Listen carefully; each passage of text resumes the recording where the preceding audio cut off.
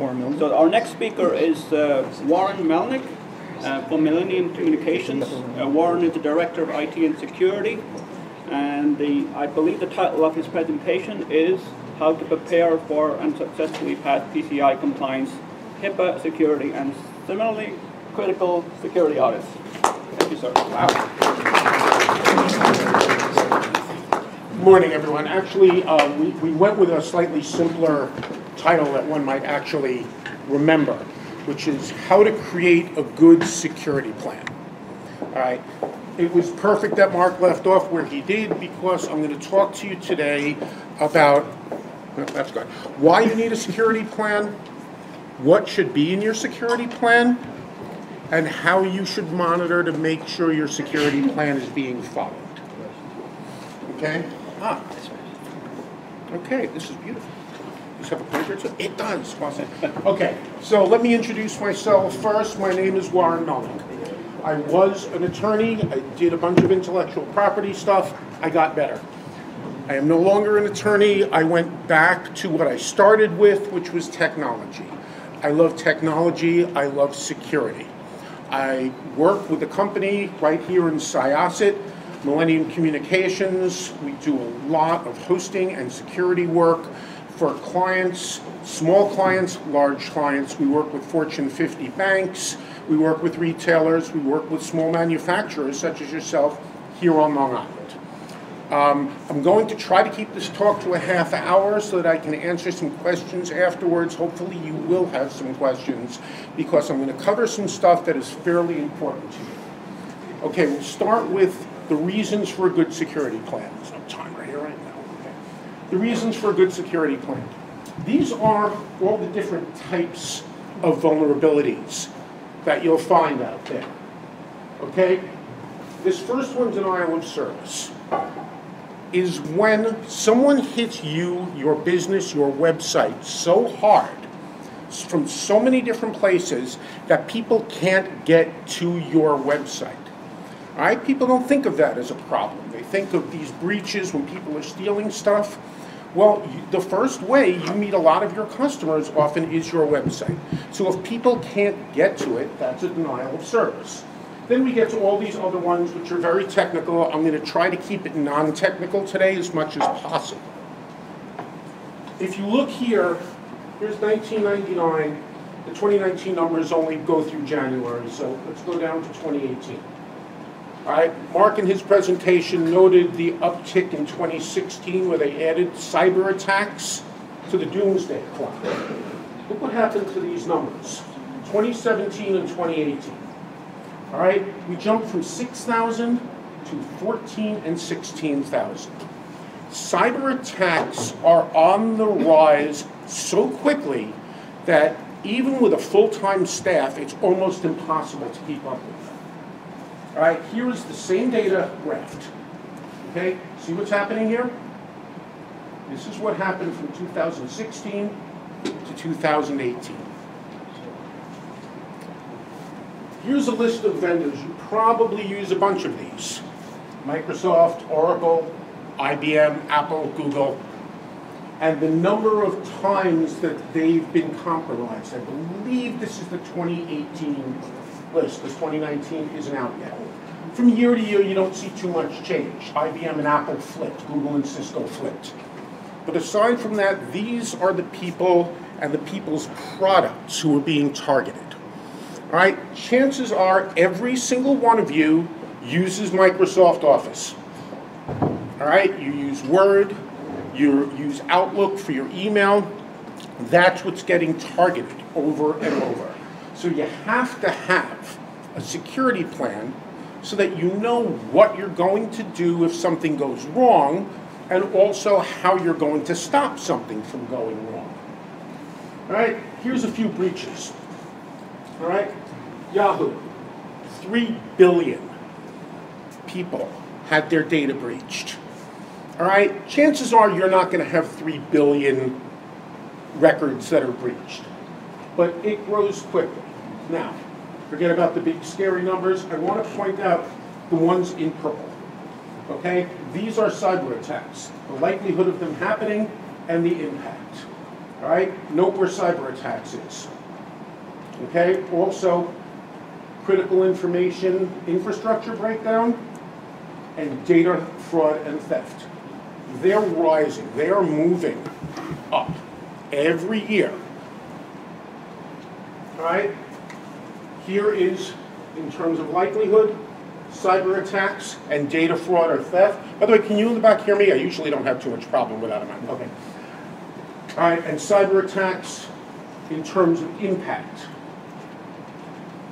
Here again, forget about all the big scary things, just look to 2016 and 2017. All right, notice how high up purple is. They appeared once or twice before, in 2012 and 2014, a little down here, but all of a sudden in 2018, they've jumped, 27 and 2018. Now, interestingly, what was big for a little while, you see 2016, 2017, all right, was large-scale intercontinental migration. So that was the Arab Spring. So that caused a problem, that's gone away. Cybersecurity is not going away anytime soon. It gets worse and worse. Okay, here's a couple of quick figures, and what I want to point out here, it's hard to see on this one, I'm sorry, but here is those same purple ones, and this is the way they interconnect with other problems. So if there's a critical infrastructure breakdown, all right, that causes a failure of critical infrastructure, which could cause state collapse or crisis, which could cause failure of urban planning. Everything's interconnected.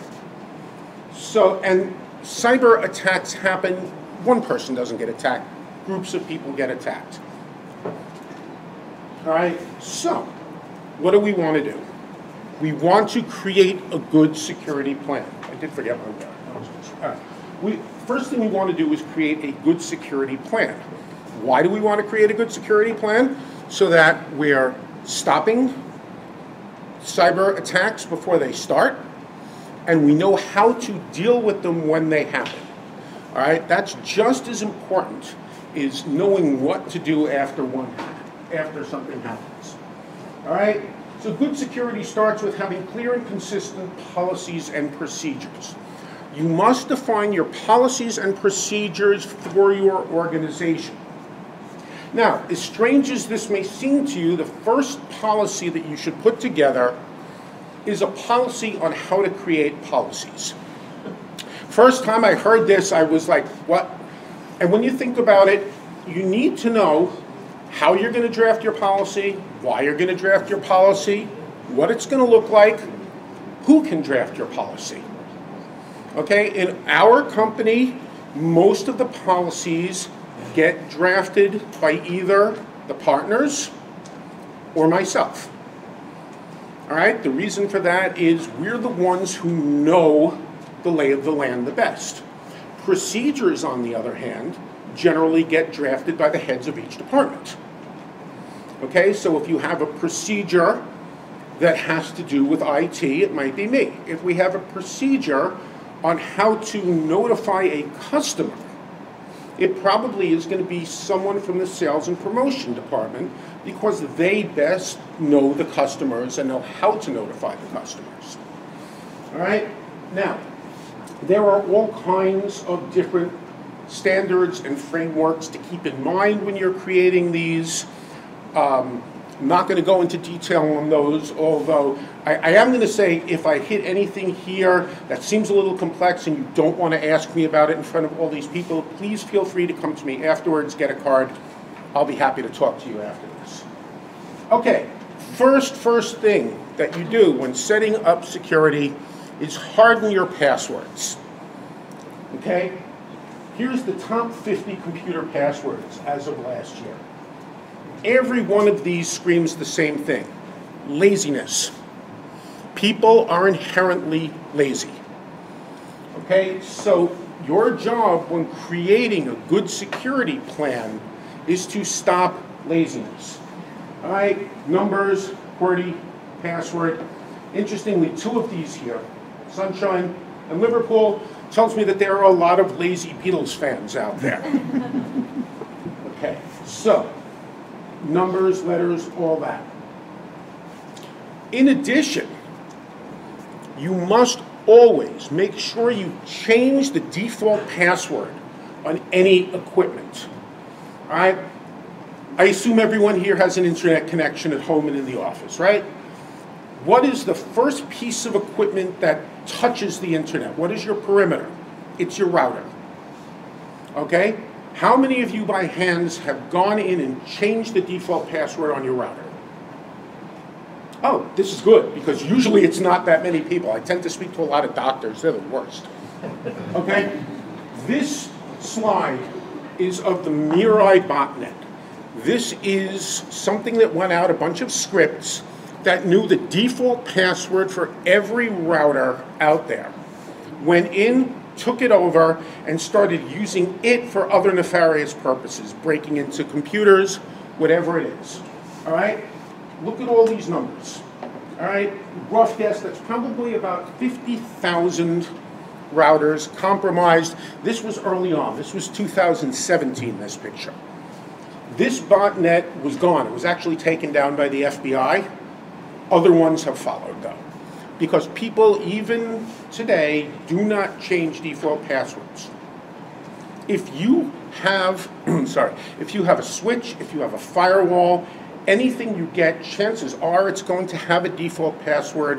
One of the most important things you need to do, change it right away. Before you deploy it, or as soon as you deploy it, change that default password. Antivirus, anti-malware. It's a cute slide I picked up from Komodo, one of the security companies that talks about how antivirus works. Basically, antivirus will look at any file on your computer. As you go to open it, it scans it, checks if it's okay, either lets it through or blocks it. Same thing with incoming web connections. If you have the higher end ones like Symantec, it'll watch your ports, it'll let you know. This is very important, but again, remember, no one thing is going to help you. Spoke about social engineering in the last slide. I want to talk about one thing, a very interesting case that happened a little while ago. And I actually knew the guy who was working at the company where this happened. They took a bunch of USB keys. They wanted to infiltrate this company. They took them and they scattered them out in the parking lot. These were compromised USB keys. People, employees, picked them up, brought them inside, plugged them into their computer to see what they were, instantly infected their computers. The company was compromised. They did have a data breach.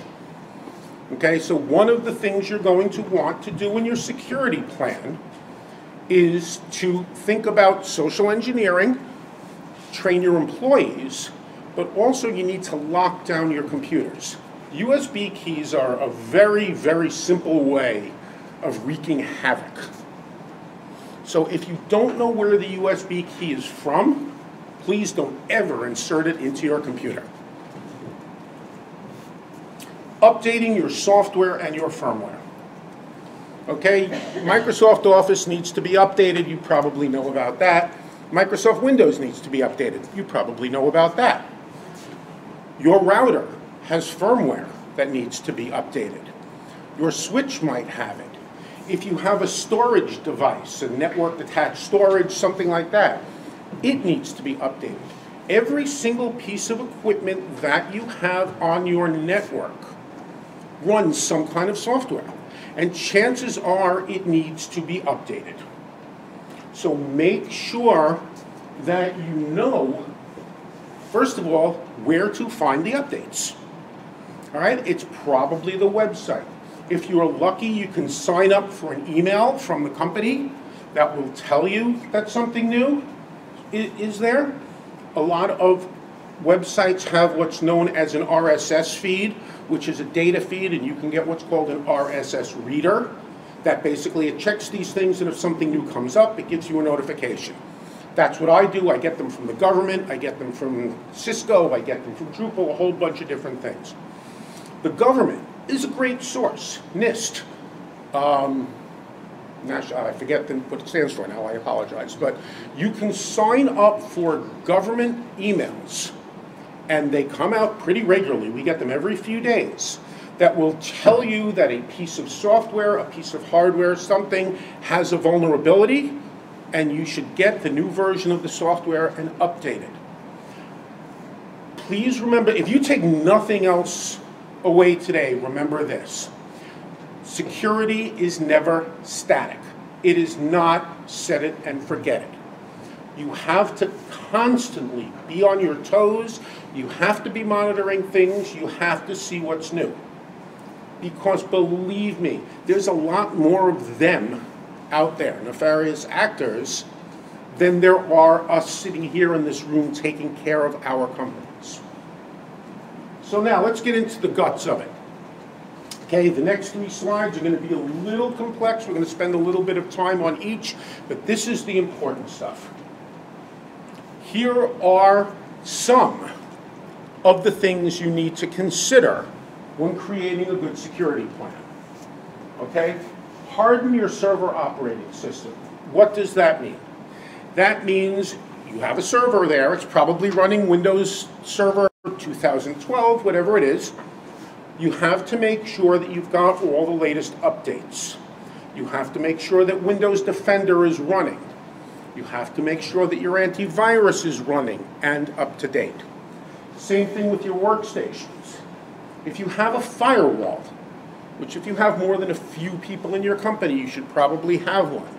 You have to make sure that by default, unless you've specifically said you can do something, your people can browse the web, so we open the web ports. Your people can check email, we open the email ports. Everything else has to be denied. You cannot assume the best. You always have to assume the worst in security. If you have a web server, if you're hosting a web server or someone's hosting it for you, you'll want to find out, it must be set into tiers. You never want your web server and your database server in the same machine. You want it to be hardened, and you want it so that if someone gets to the web server, they can't necessarily get to the database server. All right, those are called tiers. You may have 3 tiers, a web server, an application server, a database server. Whatever it is, those need to be hardened. 2-factor authentication. A lot of you probably do online banking. A lot of online banking companies give you these little key fobs that have a number that changes every 30 seconds. I have one with me that we actually use for the office. Looks like this. It's very simply a 6-digit number. It changes every 30 seconds. So there are now 2 things that I need to gain access. I need my password, and I need this number. It's much harder to replicate this number than it is to steal someone's password. So that's something you may want to consider, especially for financial. Remove default accounts. Okay, so much like changing your default password, there are also default accounts that you might want to get rid of. I'll stick with Windows, since most people know Windows. All right, what is the one account that every Windows server has? Administrator. The quickest and easiest thing you can do to stop people from hacking your administrator account is change the name of administrator. It can be done. It's a little beyond the scope of this, but if you do a Google search on how do I change the name of administrator in Windows, Microsoft has step-by-step instructions. It takes a minute. And if you have a Windows network, you do it once and it changes it on every computer. All right, so no one can hack into administrator if it's not called administrator. Where are we? Closed unused network ports, a little technical. Enforce strong password policy. So I started to get at this before when I showed the password slide. A strong password should be minimum 8 characters long. An uppercase letter, a lowercase letter, a number, a special character, and it must not be based on a word. All right, if I was giving this talk to you in 2012, I would say, oh, a great way to do this is take an 8-letter word, change some of the letters to numbers, to symbols that look like it, and you've got a secure password. Well, that doesn't work anymore. There's too much computing power out there, and when people are trying to brute force passwords, that substitution is too easy to do. So you have to come up with a password that is long, that is not just a word, and hopefully that means something to you that you can remember. Another important thing, don't write down your password on a Post-it note and stick it to the bottom of your keyboard. I can't tell you how many people do that. You have a keyboard tray, you pull it out, you lift it up, the password's here or there. I went to a group meeting not too long ago for a particular group. All the main seats were taken, but there were some workers' desks around there. I sat down at the desk, there was a Post-it. Account, password, account, password, account, password, account, password. I took a picture of it. I wish I had thought to put it in this. I didn't at the time. You know, of course I would have blacked out all the passwords. But literally, I had every password to this company that was sitting there on a Post-it note on a computer. And this was a manufacturing company. Patch known vulnerabilities. As I said, you have to keep up with patches, changes, updates as they become available. Segregation of duty enforcement. Now this one is something a lot of companies don't necessarily think about, but only your IT people should have access to your servers. Okay? Joe in accounting does not need the password to your main server. If you have a website and you have a guy that develops on your website and you have an IT guy that is in charge of the website itself, the developer should not be able to upload stuff to the website. That should be the IT guy, because that's not his job. You have to segregate the duties. You have to give everyone the right permissions for what they need to do for their job and nothing more. This helps prevent accidents more than anything else. It is so easy to accidentally delete something, get rid of something, overwrite, change something that you didn't mean to. So why even make it possible? Least privileged is the same type of thing. Okay, logging, CM logging, DLP enforcement. These are two of the same things. So you have all these computers in the office. They all do all kinds of things and they generate all kinds of logs. What are you doing with those logs? Probably nothing. What you should be doing is having some sort of logging server out there that's capturing all these logs. Why? Because at some point something's going to go wrong. Don't assume everything's always going to be okay. When something goes wrong, you need to have these logs and you need to be able to go through them to help determine what happened. If a hacker breaks into your network and you have all of these logs, you're going to see the progression from firewall to switch to server to workstation, whatever it is. And it will help you find out what happened so you can stop it from happening again and possibly even reverse it. At a bare minimum, you will at least know what was touched. DLP, data loss prevention. Now this is a pretty important one if you have any data that you care about on your computers, which I assume is most people. DLP stops your employees from accidentally or on purpose sending out information that shouldn't be leaving the company. DLP, data loss prevention, you can have it stopping you from going to known compromised websites. You can have it stop and recognize when someone is moving a file with 3,000 social security numbers in it from your network to their local computer. You can have it alert, you can have it stop, whatever it is, these are all things that you want to do. Just check the time, okay. Here's how you harden security.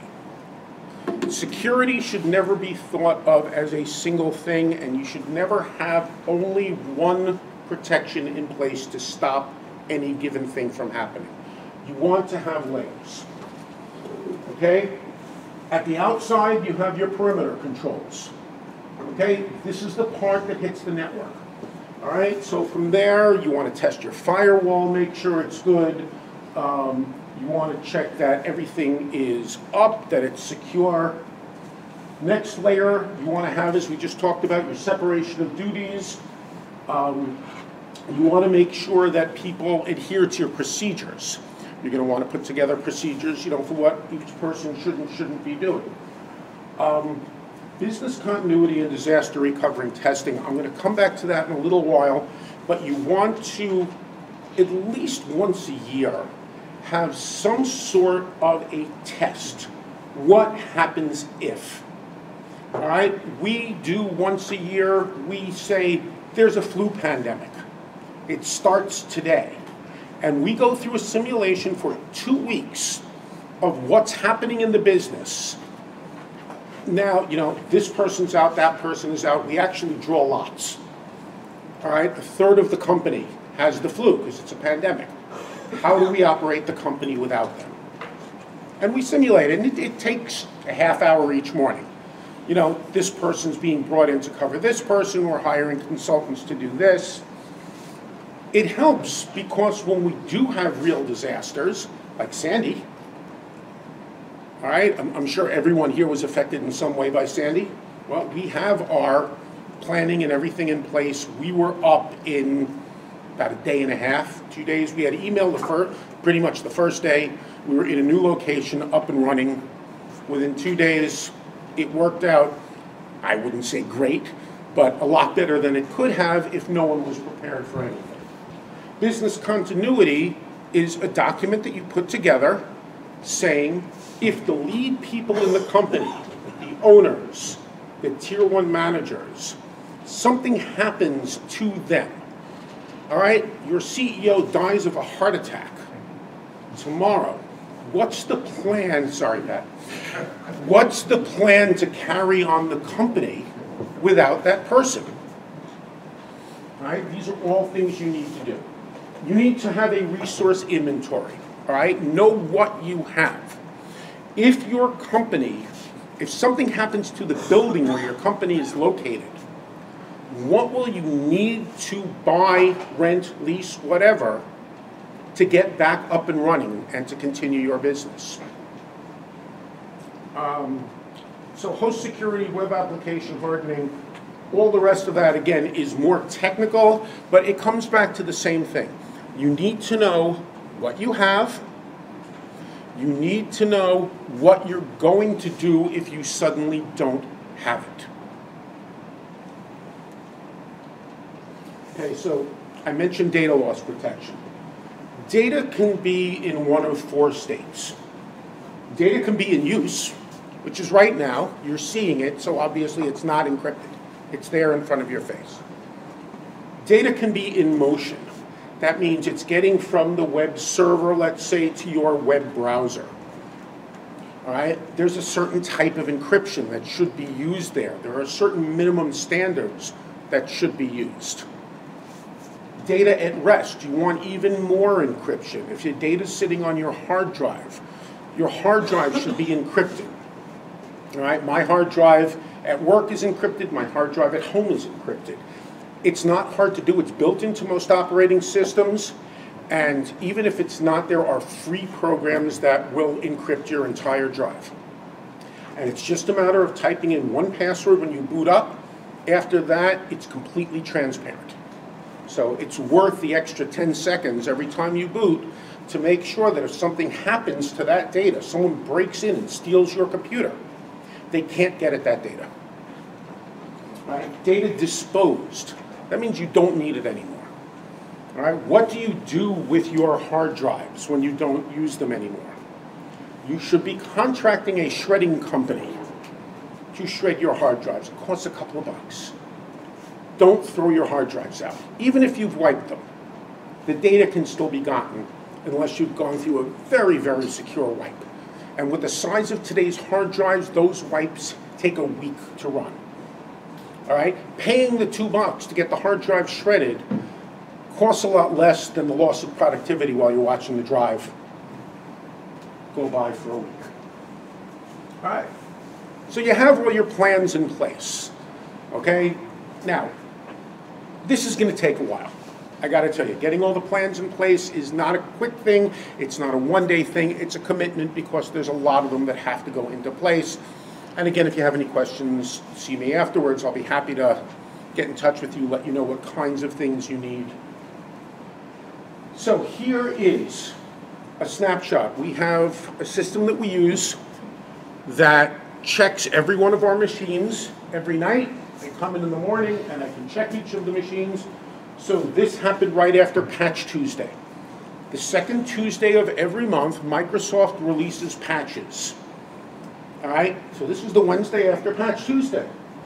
All right, so there's new software updates, new vulnerabilities, they all need to be patched. So we go in, we do all the patching, poof. This is my computer. Completely patched, clean and green. And it will always be, because I am the most paranoid person you will ever meet when it comes to security, except when it comes to things like watching TV. So like my Netflix password is my wife's name, and it's in all lowercase, and it's, you know, but I don't care because they're not going to get anything from me on that. If they steal my Netflix account, okay, I can't watch some TV show. I'm not worried about that. But you want to know my password for my machine at home? You better be ready to write something down that's about that long. Here's another program that we use that just monitors. All it does, it monitors and it lets me know what's going on.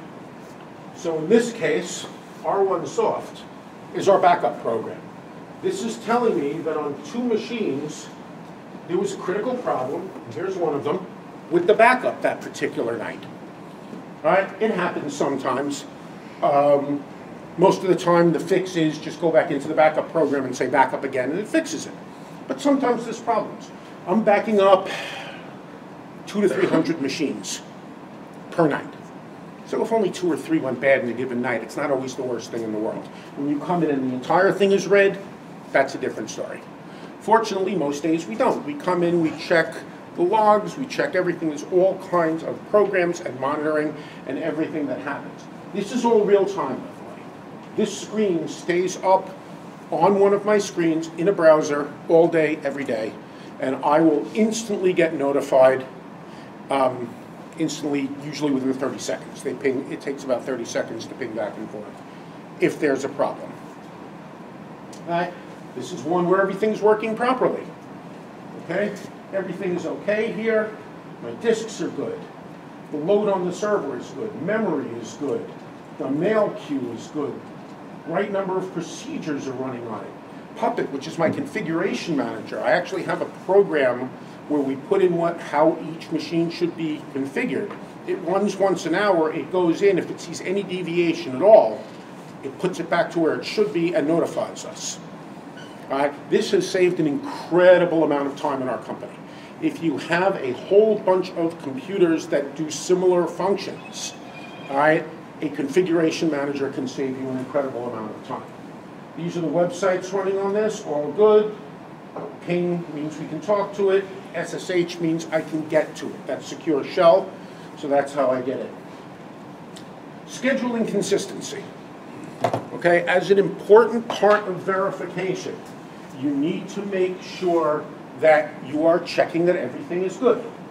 These tickets, every single one of these, triggers every 3 months in our company, and someone in usually my department, not all of these in my department, but usually someone in my department has to check each of these things.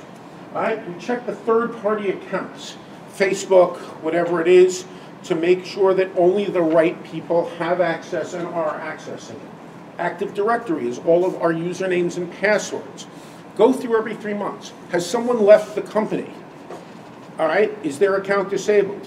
Oh, it's not. It should have been. So number 1, we do it. Number 2, we find out through our ticketing system who claims they did it and talk to them about why it isn't that way. If they've been gone for 6 months, we then delete their account. All right, the same thing with application accounts, database access, our door access system, which is done through a key fob. Every type of access that we have gets verified 4 times a year. This is our tracking management. Now, here's an interesting one. This is not all of them. This is some of our vendors. All right, you may use some of them as well. CDW, Dell, HP, IBM, Cablevision, now Altice. It's an old slide. These are every one of our vendors. In it, we list how important they are on a scale from 1 to 10, operations, business, data, movement, things like that, to determine how critical each of those vendors is. The more critical those vendors are, the more we make sure that we have information from them that they're doing something like this. All right, if you have Fios or Cablevision or Lightpath or any of them as your internet provider, and your company absolutely needs internet, you should find out from them that they have something in place. What happens if I go down? What's your backup plan to get me up quickly? Okay? Because they're hypercritical to you. And if they're down, you're down. So any company that's really critical, you should be making sure that they have all of these security plans in place. I spoke earlier, this one's hard to see, but I spoke earlier about our pandemic simulation. This is actually one of our pandemic simulations.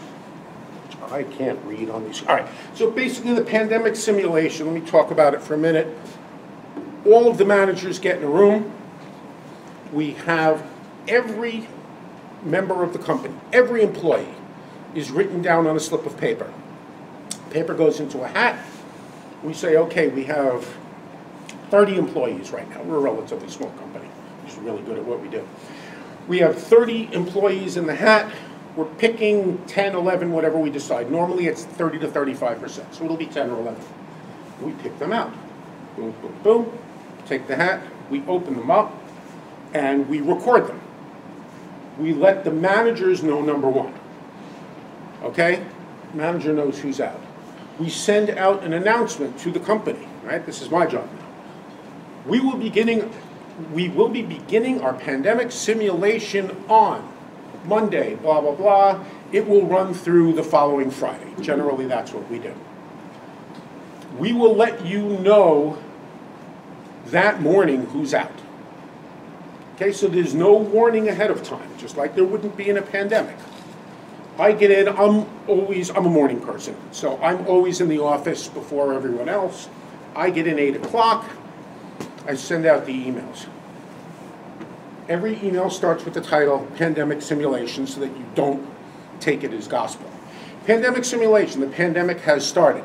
These are the people who currently have the flu. Boom, boom, boom, boom, boom. Off it goes, and it begins. 9 o'clock, the managers start coming in. They look, they say, oh, such and such is called in sick. They sound really bad. I'm shifting their workload to this person, and this person, or I'm calling X client to find out if we can let times slip, or I need to contact XYZ vendor about getting some extra support, programming support, financial support, whatever it is. We already know who these people are because we have them in our policies and procedures. If we need programming help, this is a vendor that can have people up to speed and help us. If we need IT help, we can go here. All of these things are in our policies. This goes on for 2 weeks, and then, miraculously everyone gets better. But it's a great exercise. The first time we killed off a couple of people, just because we could. So I was one of the first ones to kill off one of my employees. He didn't find it as funny. But, it added to the challenge. Okay, now we not only have to worry about how are we dealing with this in a short term, all of a sudden I'm missing a person, and I still had another person out sick, and at that point it was me and 3 others in the department. So half the department is out, one of them permanently, so I have to worry about hiring and training and all of that. And this helps so much when you have a real problem, right? Last year, we had some real flu problems. I don't know about everyone else, but we ran into major flu problems. A lot of people had it and they were out. We already knew how to do it. Oh, yeah. All right, so we do this like the pandemic simulation. Boom, boom, boom, and we're done. All right, summary slide. Been 5 minutes longer than I wanted to. Okay. Security hardening. You need to protect your exterior. You do that by changing your passwords, right? Getting rid of accounts that you don't need, general hardening. Data loss prevention. You need to protect your information. You want to make sure that whether it's accidentally or through a disgruntled employee, your company's sensitive information is not getting out there to where it shouldn't be. Monitoring. You need to know what is happening in your network, on your systems. Consistency. You have to come up with your policies and procedures. You have to make sure everyone follows them. When I first started at Millennium, the first thing I said was, you need anything done by my department, I need a ticket in the ticketing system. Don't even think of coming to me unless I can track it in the ticketing system. The account executives tried to get me fired that day. Fortunately, management was behind me, because they understood how important it was to have consistency. Measurability. If you don't know what's good, you won't know what's bad. So you have to establish a baseline, and that goes back to that monitoring again. And finally, preparation. You need to know what to do in an emergency, not in some ethereal way, but because you've practiced it. Anyone have any questions? Please. You mentioned the flu situation. Yes. Did you have your workers work remotely? No. We actually, we do the work. We just simulate it. So it's not like, no one's actually not performing. It's like a parallel universe. But if someone's sick, what if they just work from home? No. When you talk about a pandemic illness, you talk about people being knocked out to the point. Now, some people do go that route. They spend 2 or 3 days where it's like, I can't work. And then the next day is like, well, I'm still not feeling well, but I'm feeling good enough to work, and I will work from home. But again, that's up to you to decide what the parameters are, you and your employees together. The point is to simulate it as close as possible to what you think actually will be happening. Please. I wanted to send this person a spreadsheet, and he didn't have a personal computer, he only had his company's computer. But he has a personal directory, so I emailed him with what's known as a CSV file. Mm-hmm. That's common delimited file. Right. Okay. His computer never heard of a CSV file, and it wouldn't let it through. I said, well, you work with spreadsheets all the time, right? Right. Well, I'll just send you the spreadsheet. No, you can't send a spreadsheet. So, but he needed this data from me. Mm-hmm. So I said, okay, a CSV file is a text file.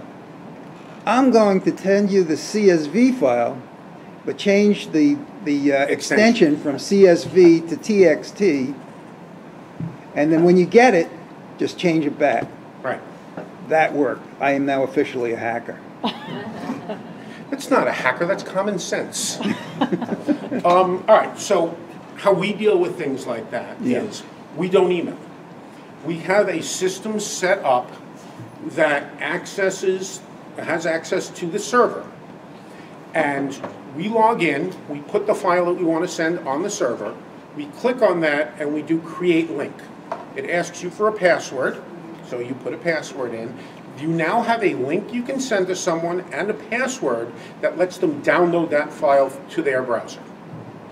Okay? Now, again, especially if there's anything sensitive in those numbers, you probably shouldn't just be sending them a CSV file anyway. Yeah. All right? If it's anything at all sensitive, at a minimum, you should be sending them a passworded Excel file, or zip it up and put a password on the zip file. All right. When I have to send somewhat sensitive information, all right, we do promotions for companies. We have to send the winners. We take the spreadsheet, we put a password on the spreadsheet. Then I use a program called 7-Zip, which creates zip files, but it's heavily encrypted. It's called what's called AES 256 encryption. It's government level encryption. We encrypt that and put a password on it. Then we create the link, which also has a password. I send the link out to the person saying, you're going to get 3 more emails from me that will, in order, be the password to the link, the password to the zip file, the password to the Excel file. Then I send 3 separate emails to them that nowhere have the word password in them, that have the passwords. So, you know, probably not what you need to do for a simple CSV file. Yeah. But generally speaking, you have to remember email is straight text. It's out there, anyone can sniff it, anyone can steal it. Don't send anything you don't want published to the world via email. You know, again, it may not be the case with what you were sending, but generally speaking, don't send unencrypted data through email. Okay. But yes, and welcome to the world of hackers. Please. How often do you recommend changing passwords? Minimum every 90 days. All right, and we enforce that through our Windows Active Directory. There are a bunch of settings you can put into group policy. Minimum length, minimum complexity, maximum age. You have to change your password every 90 days. You cannot change it more than once a day. Am I being thrown off? No, Still have a couple minutes. Okay. No, you're good. Any additional questions for the speaker? Please, yeah. How do you verify the data integrity of like a thumb drive? Well, the only way you can really 100% verify data integrity is knowing what's there to begin with. So if you know what's there to begin with, and you, for instance, you bring it somewhere else and you compare it to what's there afterwards, then you've verified integrity. I give a lot of talks to doctors. When you talk to doctors, there are 3 things you have to know about data. You have to make sure it's secure, it's accessible, and it has integrity. Right? Integrity is very important, and a lot of people overlook it. Integrity talks about something being integral, which means it's being whole. So when we talk about data integrity, we mean that by saying any small piece of it is missing. So data integrity is important. So a lot of times there are programs that do what's called hashing of data.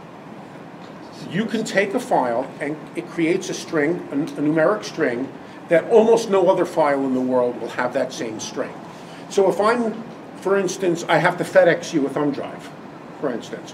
One of the things I will do is do a SHA hash of each of those, send them to you via email, say here's the hashes of each of those files, please check to make sure that you get the same ones when you receive the file. So there's one way of making sure that you have data integrity. Anyone else? Bueller? No? Okay, thank you everyone. Hey, Warren,